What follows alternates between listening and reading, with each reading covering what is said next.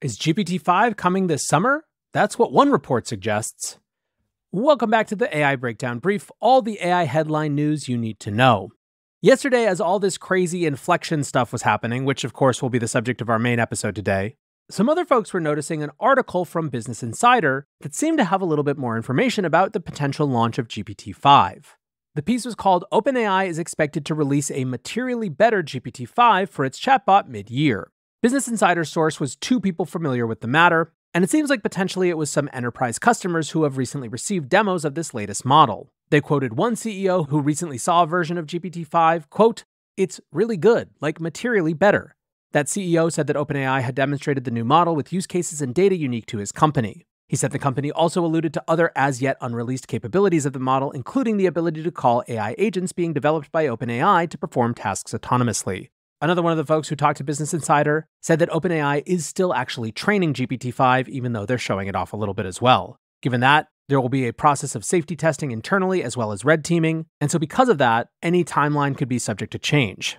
Ethan Mollick points out the stakes of this, not just for OpenAI, but for the field itself. He writes, "We will learn a lot about the future of AI from how much GPT-5 beats GPT-4. Agents are an obvious use if it is much better." Now, some were skeptical with the report. The AI Safety Memes account tweets, "Am I missing something, or does GPT-5 this summer not make sense? 1, why would they skip releasing a model called GPT 4.5? 2, if they haven't finished training GPT-5 yet, that would give them very little time to red team. They red teamed GPT-4 for 6 months. In my opinion, this is 4.5. We don't have any confirmed information from OpenAI, but the rumors from the rumor mill have been that they might be skipping 4.5 and going straight to 5, although ultimately we'll just have to wait and see."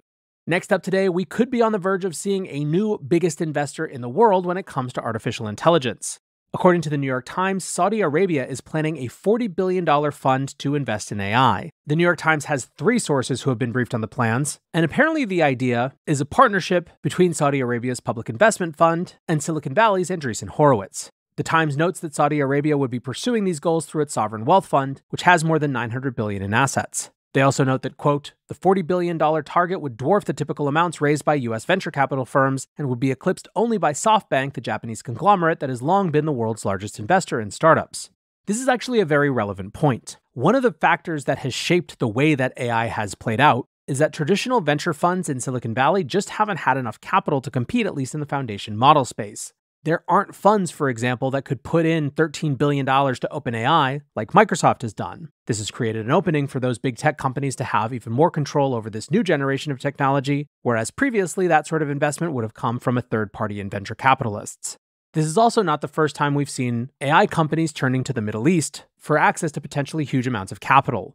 You'll remember those reports that Sam Altman was out seeking $7 trillion for a global network of chip manufacturers, and one of his stops in those conversations was the United Arab Emirates. The Times points out that as much money as Saudi Arabia has spent on tech, it hasn't necessarily been all that successful. They write, "Saudi Arabia, which poured $3.5 billion into Uber in 2016, has largely struggled with technology investing. It handed $45 billion to SoftBank for the Japanese firm's $100 billion vision fund, which was channeled into dozens of enterprises, including the now bankrupt real estate firm WeWork and other failed startups, such as the robotic pizza-making company Zoom." Moving back to American markets for a moment, one of the big stories in tech generally, not just AI, is that Reddit is going public. According to the information, a big part of their push to investors is their ability to sell data to data-hungry AI companies. As evidence, of course, they point to their deal with Google, where they will give Google access to Reddit data for helping train Google models in exchange for around $66 million next year. According to the IPO filing, that will likely amount to between 6 and 7% of Reddit's expected revenue. On the flip side, some in AI have been skeptical of the value of any one platform's data. When Sam Altman was asked about OpenAI's reliance on data from companies like the New York Times, which was suing them, he said, "Any one particular training source doesn't move the needle for us that much." Ali Golshan, the CEO of synthetic data provider Gretel, said that things are also changing because developers aren't really training LLMs from scratch anymore, instead building off of existing open source models like those available from Meta and Mistral. Still, Wall Street is very AI hungry right now, so we'll have to see if the pitch actually works in practice. Finally today, there has been a lot of discussion recently on Twitter/X around AI self-awareness and inner monologues, and according to a report in Live Science, a new study showed that giving AI systems an inner monologue made them better at reasoning. A group of researchers applied an approach that they called Quiet Star to the open source Mistral 7B, and really what it was a slightly different way to respond to prompts. The article reads, "The method trains AI systems to think before they respond to prompts, just as many people consider what we should say before we speak. This is different from the way scientists have trained mainstay AI chatbots like ChatGPT, which don't think, quote-unquote, about what they write or anticipate different possibilities for the next steps in a conversation. Dubbed Quiet Star, the new method instructs an AI system to generate many inner rationales in parallel before responding to a conversational prompt. When the AI answers prompts, it generates a mixture of these predictions with and without a rationale, printing the best answer, which can be verified by a human participant depending on the nature of the question. Finally, it learns by discarding rationales that proved incorrect. When it came to a reasoning test, the regular version of Mistral 7B scored 36.3%, while the Quiet Star trained version scored 47.2%. Before training, the Mistral 7B scored 5.9% on a school math test, whereas after the Quiet Star training, it scored a much better, if still failing, 10.9%. Seems to me quite likely to provoke much more studies like this, but for now, that is going to do it for today's AI Breakdown Brief.